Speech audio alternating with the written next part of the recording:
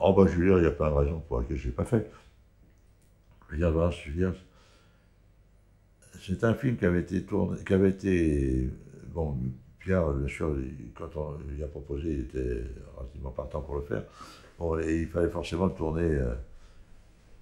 tourner en Indochine, forcément. Et c'est un film qui avait été, dont la tractation avait été négociée par comment il s'appelle ce mec, le milliardaire rouge là. C'est le mec qui vendait du grain à l'Union soviétique. Ah oui, je vois de qui tu parles. Oui, oui, oui, oui, oui, oui, Bon, oui, oui. son Qui est mort il y a quelque temps. Il est mort il y a quelque temps. Oui, oui, oui, je vois, mais il j'oublie vendait son des nom. trucs à Angola aussi. Oui, oui, oui, je vois de qui tu parles. Oui. Bon. Et alors il avait envoyé une de ses secrétaires négocier le contrat. Je veux dire, comme c'était une fille qui vendait du blé, alors tu me diras que quand on fait du cinéma, il faut du blé. Bah oui.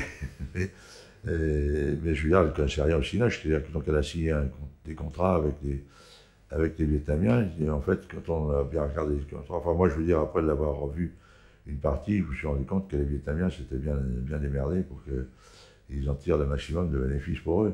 Je veux dire, le tournage de ce film. Bon. Et je veux dire, il y avait une chose, au départ, il y avait un décorateur qui est Pierre-Louis qui avait été contacté. Pierre-Louis c'est un monsieur qui est un décorateur remarquable, qui est un Français, mais qui vit en Espagne, et qui a eu un Oscar de la mise en scène pour le film Patton. Ah oui. Bon, c'est lui qui avait fait les décors de Patton. Voilà. Bon, il avait tourné dans d'autres films américains également. C'est-à-dire, c'est un mec qui faisait très bien les décors. Il a fini par se bouffer le nez avec, pas le producteur, mais avec le directeur de production, qui était un personnage, bon, moi je veux dire, je n'ai rien à en dire, je m'en fous, je veux dire, mais qui était un personnage, je veux dire, qui était assez agaçant parce que c'était une anguille. Je veux dire, il ne voulait jamais répondre aux questions. Bon, et là, quand on prépare les choses, il y a beaucoup de questions à poser. Je veux dire, comment on fait? Est-ce que quel fric qu'on peut avoir pour définir les moyens, je veux dire. Bon.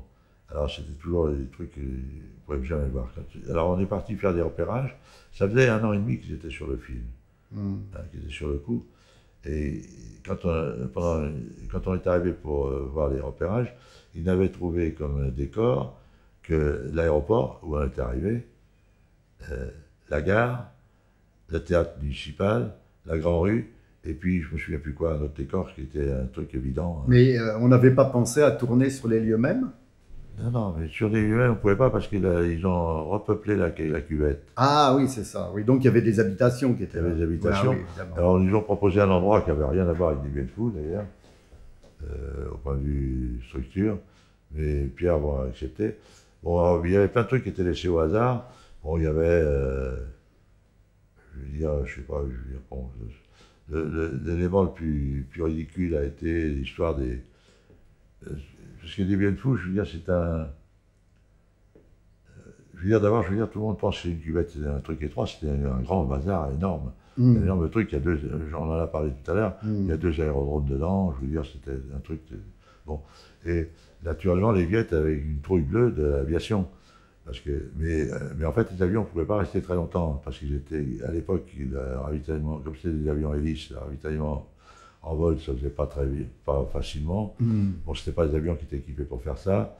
Donc, ils arrivaient sur la cuvette, ils avaient 15 minutes de potentiel, c'est-à-dire qu'il fallait que les objectifs étaient désignés, ils allaient attaquer tout de suite les trucs qu'il y avait à faire.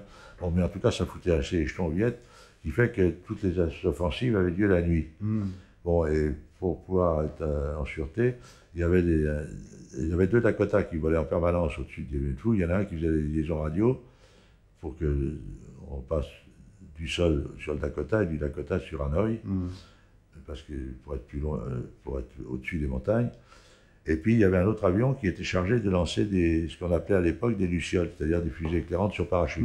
C'est-à-dire le champ de bataille était éclairé, toute la nuit le champ de bataille était éclairé par des fusées avec des parachutes. Bon.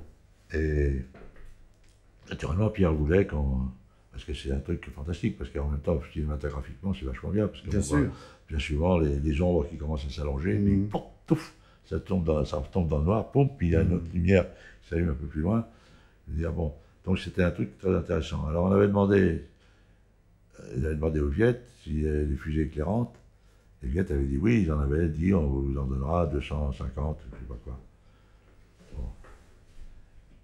Et puis, bon, ça paraissait suffisant. Puis après, en regardant le truc, je dis, mais alors, les fusées éclairantes, qu'est-ce qu'on a? Alors, ben, il y en a 250, t'inquiète pas.